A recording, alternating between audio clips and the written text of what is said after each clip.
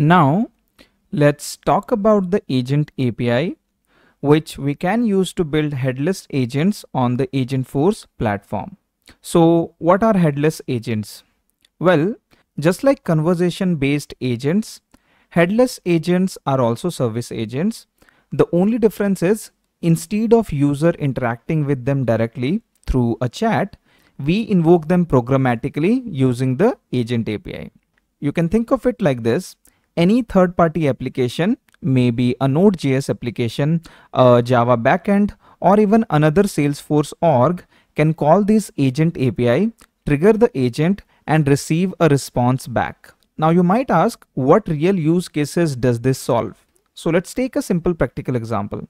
Imagine a customer is on your travel website booking a holiday package. While the customer is checking out, you might want to offer additional recommendation like add-on activities, hotel upgrades, or special discounts based on their buying habits. Here, a headless agent can be triggered from the backend. It analyzes the customer's current selection, maybe look up offers stored in data cloud, and generate smart suggestions. The response comes back to your application, and then you can show these recommendations to the customer without them directly interacting with the agent. So the key point is, headless agents run silently in the background. They do not chat with the user directly, but their responses powers your application to deliver personalized experience. And thanks to this agent API, any app, no matter which platform it is built on, can invoke these agents just like calling any other Salesforce API and use the response in real time. So with these headless agents, we open up a lot of powerful automations and personalization possibilities beyond just a chat window. I think it will be easy to understand this concept through an example.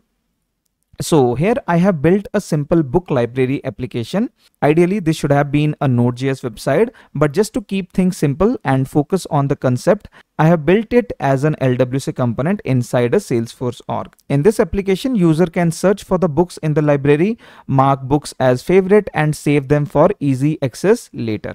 But here is an important point. This library does not contain all the books that the company actually offers. So here, if I show you, this has only 30 to 40 books of this company, but the complete list of book is stored in a master Salesforce org. So here I have another Salesforce org, which you can think of it as a master org. And this was like a subsidiary org of this Salesforce org.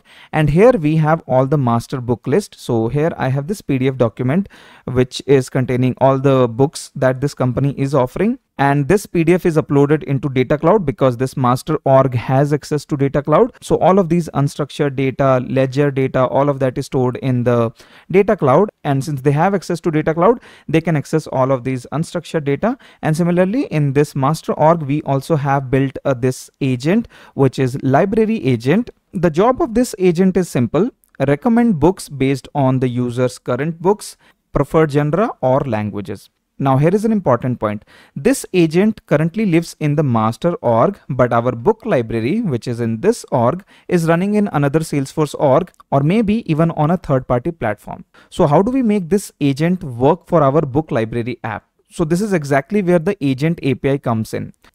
When a user is browsing books in our app and shows interest in a particular genre or language, our application can call the agent API, invoke the recommendation agent, which is basically the library agent which is currently hosted on the other Salesforce org, and get back personalized book suggestion. These suggestions can then directly be displayed to the user without them even knowing that the logic is running in the another org. And here this agent is running in the backend.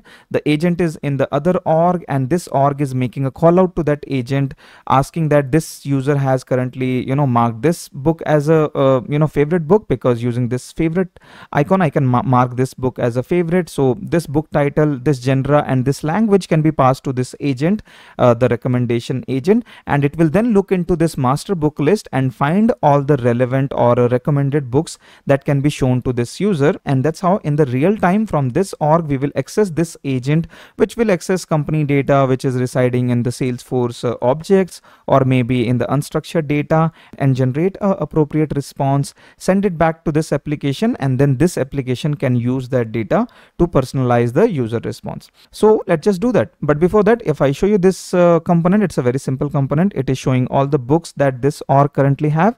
And if a user want to search, they can search the books here like this, and all of the books with that name will come up here, and then they can get all the information about the book title.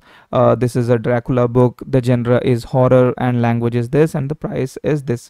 And then if they mark any of these book as favorite, that is where we want to trigger our headless agent, which is basically the agent in the other org, passing the book title, passing the book genre, passing the book language. And we want our library agent to look into all of the data sources, whether it is in the Salesforce objects or in the data cloud, in the PDF, or in any other form, and recommend us books that we can show to this user. So for example, I'm going to mark Dune as a favorite book. That I can do by using this star icon here.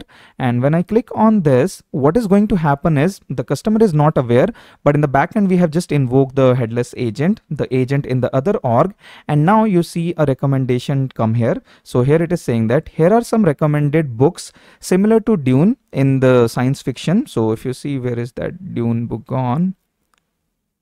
Yeah, here it is. So we marked Dune as our favorite book, and it was science fiction. The language was English. So what we got the response as, here are some recommended books similar to Dune in the science fiction genre and English language, Galactic Wars. Now this Galactic Wars is actually not a book in this org. So this org has very limited stock right now, because this company does not send all of the books. If people are not interested, they won't send it, but rather this is there in the master list. So if you see here, this was a science fiction. So here if I go to this master list, we see that Galactic Wars, which is the genre is science fiction and language is English. This book is being recommended here. Similarly, it is also showing this Cyber Mind. Again, these books are not here in this org. So if I search for it, these books are not here, but it is there in the master book list. So if I search here, yeah, here it is. Again, it is science fiction, the language is English. That's why this book is being recommended by our agent. And then I think it has recommended one more book, which is Lost Colony, because that's how I have trained the agent, that you have to, show 2 or 3 book only. I mean, it can actually find more books, but for this example, I just trained the agent to, send 2 to 3 books only. So again here, if you see Lost Colony, again science fiction, language is English, and price is $18. That's been shown here. Now what could happen next is, you may have some buttons here where this customer can show interest into Galactic Wars, and that is where the librarian of this org can raise a request to the master org saying that, deliver this book to this library, and that's how that book will be available in this org. Similarly, let's say that maybe this one, it's a thriller book, Gone Girl. Let me mark this as favorite. Maybe I can close this, and I'm going to mark Gone Girl as my favorite. Again, same thing is happening. The agent is going to be invoked, passing the current book that the user has selected, the current genre and the current language. And again, here are some recommended books similar to Gone Girl in the thriller suspense genre and English language, The Silent Lake. Again, these books are coming from the master book list, because in this org I have a data library. In that I have uploaded this PDF document, and through that our agent has access to this master list, so it can actually look for these books, passing the genre and the language, and that's what it is displaying to this user. So here you see that this user is not directly interacting with the agent. So generally you will have your agents like this. It's not like that. This user is just working, this user is just going through the website, clicking here and there, and that is where you are invoking your agents in the backend. The agents are working. It is very similar to, I'm asking this agent here, can you recommend me some books which are very similar to, let's say, The Hobbit. So I'm not asking that, I'm not initiating a conversation with the agent, but it is doing the same thing, and that is where it's a headless agent. Nobody is invoking it, rather it is being invoked based on clicks and based on different activity that the user is performing on the website. So I hope you understood this use cases. Again, it's a very simple use case. This can be actually be very powerful, because your agents are working in the back end. You can invoke one agent in one org, or you can orchestrate it. Multiple agents can work together and respond back, and you can use that response for better responses. So let's learn about this agent API and how to build these kind of solutions in our upcoming lectures.